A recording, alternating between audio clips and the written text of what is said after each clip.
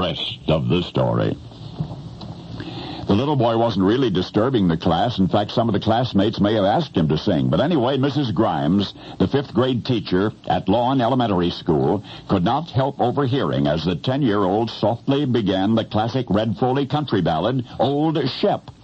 Now, under any other circumstances, Olita Grimes would have called the class to order and proceeded with the day's lessons. But not today.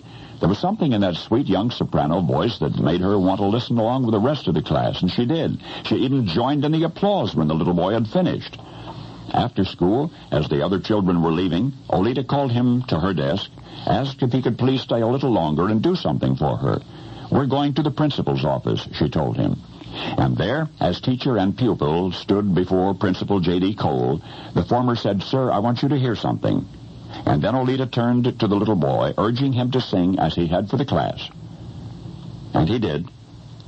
And Principal Cole agreed.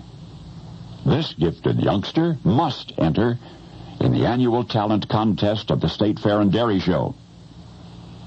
And thus began a rather remarkable singing career. But I dare you to guess the rest of the story.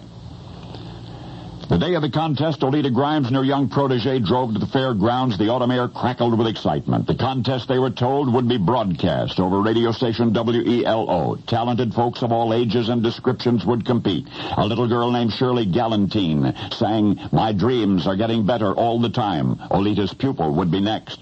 And as he had that day in school, he would sing the familiar ballad, Old Shep. So small, he had to stand on a chair to reach the microphone. He sang without accompaniment. But wow, what a voice. And when he was through, the crowd, amazed, erupted with cheers.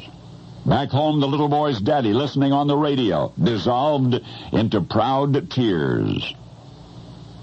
And that, I want you to know, is how it all began. October 3, 1945, at the Mississippi-Alabama Fair and Dairy Show. For the pure boy soprano voice would mature into something not only distinctive, but something unique in the world of song, something now recognized and imitated everywhere, even these long years since that voice fell silent.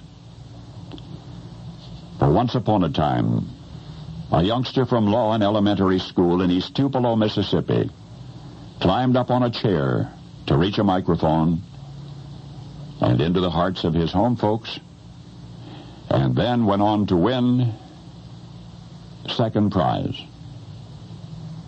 Second prize. That's right, little Shirley Galantine singing "My Dreams Are Getting Better All the Time." She won the first prize at the Fair and Dairy Show Talent Contest. She won the first prize and was never heard from again. Even though fair and square, she had vanquished the heir apparent to the throne of American popular music, the princeling who was to become the king, Elvis Presley. Now you know the rest of the story.